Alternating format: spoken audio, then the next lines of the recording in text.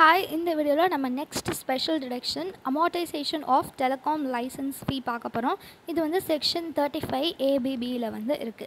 So telecom அப்படினா என்னன்னா இப்போ இந்த டெலிஃபோன் சர்வீசஸ்லாம் ப்ரொவைட் பண்றாங்கல ஜியோ, ஏர்டெல் அந்த மாதிரி இருக்கிற கம்பெனிஸ், வோடஃபோன் அந்த மாதிரி இருக்கிற கம்பெனிஸ்லாம் வந்து என்ன பண்ணுவாங்கன்னா லைசன்ஸ் ஃபீ வந்து வாங்குவாங்க. யார்கிட்ட இருந்து வாங்குவாங்கன்னா டெலிகாம் ரெகுலேட்டரி அத்தாரிட்டி அப்படின்ட்டு ஒருத்தவங்க இருப்பாங்க. அவங்கள்ட்ட இருந்து வந்து லைசன்ஸ் வந்து வாங்குவாங்க. அதுக்கு அவங்க என்ன பண்ணுவாங்க, இந்த டிஆர்ஏ வந்து என்ன பண்ணுன்னா இவங்களுக்கு லைசன்ஸ் கொடுக்கும். ஓகேவா? அந்த லைசன்ஸை ஃப்ரீயாக கொடுக்க மாட்டாங்கல்ல, அதுக்கு வந்து இவங்க ஃபீஸ் கொடுப்பாங்க. இப்போ இந்த லைசன்ஸ் எப்படி இருக்கும் அப்படின்னா ஒரு பயங்கரமான ஒரு காஸ்ட்டாக இருக்கும், லட்சக்கணக்கில் இருக்கும். ஒரு 20 லட்சம் அந்த மாதிரி 20 லட்சம் 40 லட்சம் அந்த மாதிரி ரொம்ப ஹெவி அமௌண்ட்டாக வந்து இருக்கும். ஓகேவா? அது சில வருஷத்துக்கு தான் வேலிடு அப்படின்ட்டு இருக்கும். ஸோ எக்ஸாம்பிள் வந்து நீங்கள் 20 லட்சம் பே பண்ணீங்க அப்படின்னா அது வந்து ஒரு 10 வருஷத்துக்கு வேலிடு அந்த மாதிரி இருக்கும். அப்போ நீங்கள் 10 வருஷத்துக்கு அப்புறம் இன்னொரு ஒரு அமௌண்ட் பே பண்ணி புது லைசன்ஸ் வாங்கணும், அந்த மாதிரி இருக்கும். ஸோ இதுதான் வந்து டெலிகாம் லைசன்ஸ் ஃபீ. இதை வந்து நீங்கள் என்ன பண்ணலான்னா அமார்டைஸ் பண்ணிக்கலாம். அமார்டைஸ்னா என்ன, இப்போ நம்ம just like intangible அசெட்ஸ்க்கு amortisation படிச்சிருப்போம்ல, detect பண்ணிக்கிட்டே வருவோம்ல, அந்த மாதிரி அமார்டைசேஷன்னா ஒரு இன்ஸ்டால்மெண்ட்ஸாக அமௌண்ட்டை வந்து நம்ம வந்து டிடெக்ட் பண்ணிக்கிட்டே வரலாம். ஓகேவா?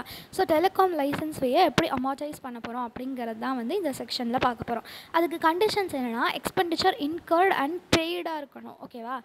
இப்போ வந்து அந்த எக்ஸ்பெண்டிச்சர் வந்து அவங்க பே பண்ணலை, ஆனால் வந்து டெலிகாம் லைசன்ஸ் ஃபீ வந்து 20 லட்ச ரூபா அப்படின்ட்டு அவங்களுக்கு தெரியும், ஆனால் அவங்க பே பண்ணல அப்படின்னா டிடெக்ட் பண்ணிக்கலாமா அப்படின்னா பண்ண முடியாது. எக்ஸ்பென்ஸ் இன்கர்ட் அண்ட் பெய்டாக இருக்கணும். அதுக்கப்புறம் allowed and equal instalments over the period of licence. இப்போ அதான் சொன்னேன்ல, இப்போ 20 லட்சம் இருக்குது அப்படின்னா 20 லட்சம் நீங்கள் லம்சமாக பேமெண்ட் பண்ணிடுவீங்க. ஆனால் நீங்கள் 20 லட்சத்தையும் அப்படியே ஒரே வருஷத்தில் டிடெக்ட் பண்ணிக்கக்கூடாது. ஏன்னா உங்களுக்கு ப்ராஃபிட்டே அவ்வளோ பெருசாக இருக்குமான்னு தெரியாது. அதனால் நம்ம என்ன பண்ணுவோம்னா ஈக்குவல் இன்ஸ்டால்மெண்ட்ஸாக, இப்போ 20 லட்சம் 10 வருஷத்துக்கு அப்படின்னா ஒரு வருஷத்துக்கு 2 lakhs அந்த மாதிரி ஈக்குவல் இன்ஸ்டால்மெண்ட்ஸில் வந்து அதை வந்து டிடெக்ட் பண்ணிக்குவோம். ஓகேவா? நெக்ஸ்ட்டு வந்து என்ன அப்படின்னா ஃபீஸ் பேய்டு பிஃபோர் கமென்ஸ்மெண்ட். அப்படின்னா என்னென்னா பிஸ்னஸ் ஆரம்பிக்கிறதுக்கு முன்னாடியே ஃபீஸ் பே பண்ணியிருப்போம். இப்போ எக்ஸாம்பிளுக்கு என்ன அப்படின்னா 2024 தான் வந்து நம்ம பிஸ்னஸ் ஆரம்பிக்கலாம் அப்படின்ட்டு இருக்கோம். ஆனால் நம்ம என்ன பண்ணுறோன்னா 2022லேயே வந்து லைசன்ஸ் ஃபீ பே பண்ணிக்கிட்டோம். லைசன்ஸ் ஃபீ வந்து லம்சமாக இருக்கும்ல, பிஸ்னஸ் ஸ்டார்ட் பண்ணதுக்கப்புறம் இன்னும் நிறைய எக்ஸ்பெண்டிச்சர்லாம் தேவைப்பட்டுச்சுன்னா, இந்த பணம் தேவைப்பட்டுச்சுன்னா என்ன பண்ணுறது அப்படின்ட்டு பிஸ்னஸ் ஆரம்பிக்கிறதுக்கு முன்னாடியே வந்து நம்ம வந்து அந்த அமௌண்ட்டை பே பண்ணிட்டோம்.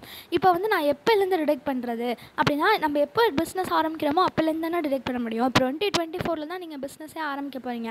அதுக்கு முன்னாடி நீங்கள் வந்து P&L பேலன்ஸ் ஷீட் எதுவுமே ப்ரிப்பேர் பண்ண மாட்டீங்க. அப்புறம் எப்படி டிடெக்ட் பண்ணுவீங்க? ஸோ இது லாஜிக் மாதிரி தானே.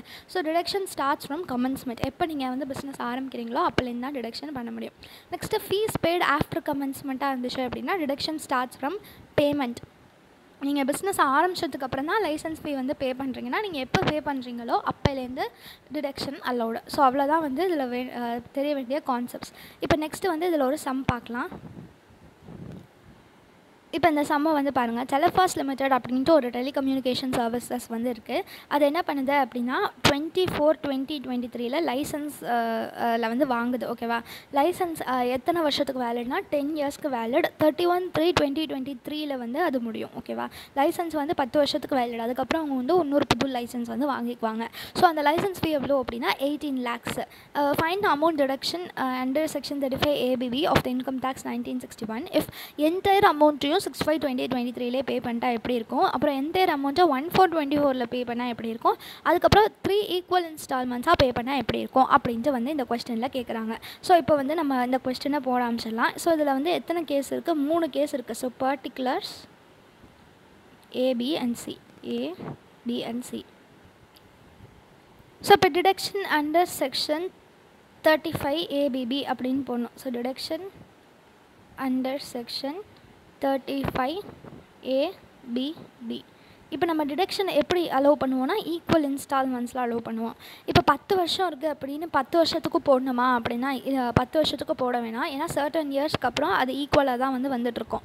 ஸோ இப்போ நம்ம எத்தனை வருஷத்துக்கு போடணும் அப்படின்னா அவங்க எப்போ பே பண்ணுறாங்க 24/20/23 பே பண்ணுறாங்க. அது வந்து எந்த ப்ரீவியஸ் இயரில் வரும்?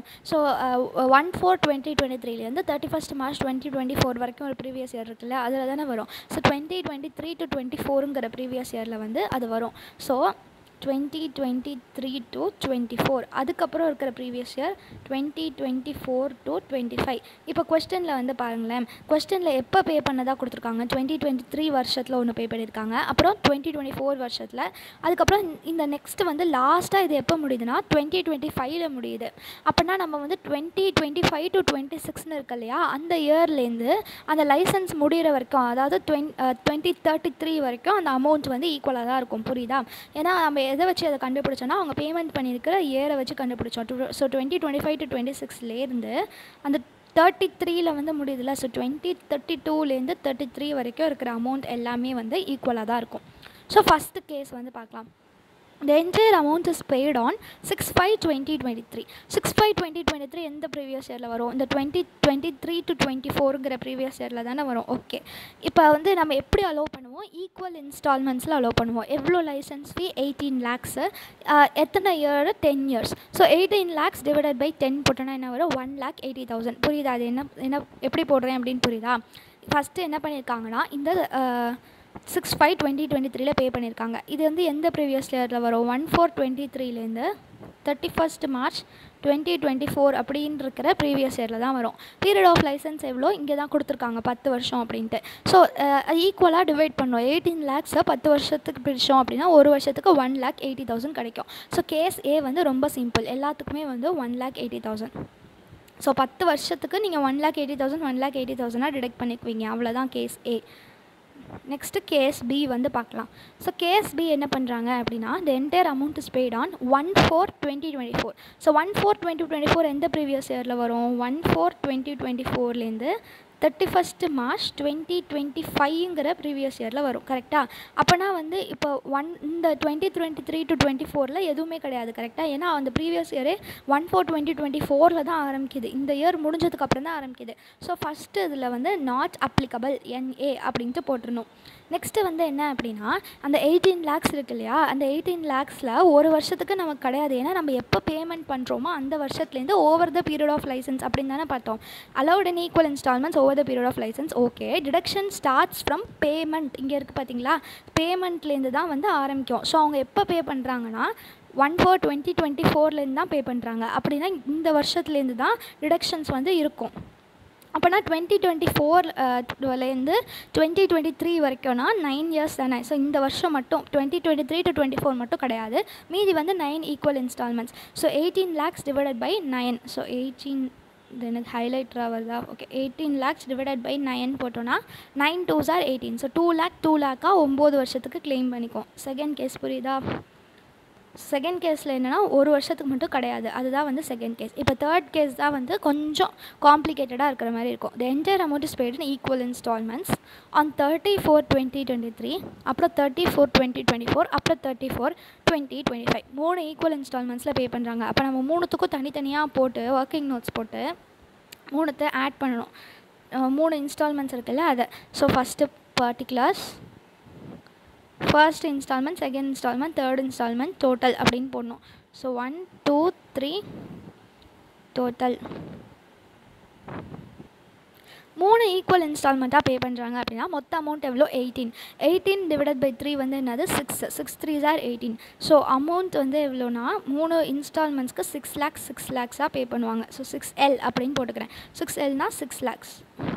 இப்போ வந்து எப்படின்னா நம்ம என்ன பண்ணுவோன்னா அந்த டேட் ஆஃப் பேமெண்ட்லேருந்து அந்த பேமெண்ட் பண்ண இயர்லேருந்து தானே ஈக்குவல் இன்ஸ்டால்மெண்ட்ஸாக பார்ப்போம். இப்போ நம்ம கான்செப்டில் பார்த்தோம்ல, டிடக்ஷன் ஸ்டார்ட்ஸ் ஃப்ரம் பேமெண்ட். அப்போனா நம்ம பேமெண்ட் பண்ணதுலேருந்து ஆரம்பிப்போம். அப்போ ஃபஸ்ட்டு வந்து எப்போ பே பண்ணியிருக்கோம் அப்படின்னா இங்கே கொடுத்துருக்காங்க பாருங்கள், 34/2023. அப்படின்னா அது எந்த ப்ரீவியஸ் இயரில் வருது? இந்த ப்ரீவியஸ் இயரில் வருது. கரெக்டாக? ஸோ 2023 to 24 அப்படிங்கிற ப்ரீவியஸ் இயரில் வரும். நெக்ஸ்ட்டு வந்து 34/24 பே பண்ணது எந்த ப்ரீவியஸ் இயரில் வரும்? 2024 to 25. அதுக்கப்புறம் 34/2025 பே பண்ணது 2025 to 26 வந்து வரும். கரெக்டாக? அப்படின்னா வந்து எப்படி வரும்? இயர் வந்து எப்படி போடணும்? ஸோ இயர் வந்து எப்படி போடணும்? இயர் ரிமைனிங் ரிமைனிங் இயர்ஸ் வந்து எப்படி போடணும் அப்படின்னா ஃபஸ்ட்டு பேமெண்ட் பண்ணது இப்போ 2023 to 2024 அப்படின்னா 10 வருஷமும் இருக்குது கரெக்டாக. நெக்ஸ்ட்டு பேமெண்ட் பண்ணது இப்போ 2024 to 2025 அப்படின்னா இன்னும் 9 வருஷம் தானே பாக்கி இருக்குது. அதுக்கு அடுத்தது பே பண்ணதில் இன்னும் 8 வருஷம் தான் பாக்கி இருக்குது. இது வரைக்கும் ஓகேவா? நம்ம எப்படி போடுறோங்கிறது புரியுதா? ஸோ ரிமைனிங் லைஃப் எவ்வளோ அப்படிங்கிறத மட்டும்தான் நம்ம கண்டுபிடிக்கிறோம். அது வந்து 3 வருஷத்தில் பே பண்ணியிருக்காங்க. ஸோ மொத்த இயர்ஸ் வந்து 10. ஸோ ஃபஸ்ட் இயரில் பே பண்ணிட்டா 10 இயர்ஸ் பாக்கி இருக்குது. செகண்ட் இயரில் பே பண்ணாங்கன்னா 9 இயர்ஸ் பாக்கி இருக்குது. தேர்ட் இயரில் பே பண்ணாங்கன்னா 8 இயர்ஸ் பாக்கி இருக்குது. ஓகேவா? ஸோ டிடக்ஷன்ஸ் இப்போ டிடக்ஷன்ஸ் போட ஆரம்பிச்சிடலாம். டிடக்ஷன் என்ன பண்ணுவோம்னா equal years over the remaining லைஃப்னு தானே போடுவோம். So 2023 to 24, 24 to 25 and 24 to 25 and 25 to 26. இப்போ 6 lakhs divided by 10 போட்டோம் அப்படின்னா 60,000 கிடைக்கும். ஸோ நம்ம ஃபஸ்ட்டு ஒன்று வந்து எதுவுமே ப்ராப்ளமே கிடையாது. அப்படியே டேரெக்டாக அந்த 10 வருஷத்துக்கு ஈக்குவலாக போட்டுடலாம். ஸோ 60,000 எல்லா வருஷத்துக்கும் 60,000 60,000 60,000 வரும். இது கேஸ் ஏல பார்த்தோம்ல அதே மாதிரி. நெக்ஸ்ட் இருக்கிறது என்னென்னா 9 இயர்ஸ்க்கு தான் இருக்குது. அந்த 9 இயர்ஸ் இருக்கிறது வந்து இப்போ 2023 to 24 அது ஸ்டார்ட் ஆகலை. 24 to 25 தான் ஸ்டார்ட் ஆகுது. எப்போ பே பண்ணுறாங்கன்னா 34/20/24 தான் பே பண்ணுறாங்க. ஸோ அது வந்து இந்த ப்ரீவியஸ் இயர்லேருந்து தான் வரும். 23 to 24 வராது. ஸோ 23 to 24 டேஷ் போட்டுக்கலாம். 6 lakhs divided by 9 போட்டோம் அப்படின்னா 6 divided by 9 கால்குலேட்டரில் போட்டு பாருங்கள். 6666ன்னு போயிட்டே இருக்கும். ஸோ 66,667 66,667. நெக்ஸ்ட் இருக்கிறது வந்து என்னது? நெக்ஸ்ட் இருக்கிறது எப்போ பே பண்ணுறாங்க? 34/2025. 2025 பே பண்ணதுன்னா எந்த இயரில் வரும்? இந்த இயரில் தான் வரும். ஸோ ஃபஸ்ட்டு 2 வருஷத்துக்கு எதுவுமே கிடையாது. So dash dash. நெக்ஸ்ட்டு வந்து என்னது? 6 lakhs divided by 8. 6 lakhs divided by 8 போட்டோன்னா 75,000. ஸோ ரிமைனிங் 8 இயர்ஸ்க்கு 75,000 டிடெக்ட் பண்ணிக்குவாங்க. ஓகேவா? இப்போ டோட்டல் இது எல்லாத்தையும் ஆட் பண்ணி போடணும். ஸோ ஃபஸ்ட்டு இருக்கிறதுக்கு வந்து என்ன வரும்? இங்கே இருக்கிறதுக்கு 23 to 24 60,000 தான் வரும். நெக்ஸ்ட்டு இருக்கிறதுக்கு 60,000 + 66,667 போடனா 1,26,667. நெக்ஸ்ட்டு 60,000 + 66,667 + 75,000 போட்டோம் அப்படின்னா 201,667 வரும். ஸோ இது அப்படியே இங்கே வந்து எழுதிடலாம். ஓகேவா? ஸோ கேஸ் சிக்கு ஃபஸ்ட் இயருக்கு வந்து எவ்வளோ? 60,000. செகண்ட் இயருக்கு 126,667. அதுக்கப்புறம் 201,667. இது எல்லாத்தையும் ஒர்க்கிங் நோட்ஸ் அப்படின்ட்டு இங்கே வந்து ரெஃபரன்ஸ் கொடுத்துருங்க. ஸோ அவ்வளோதான் வந்து டெலிகாம் லைசன்ஸ் ஃபீ.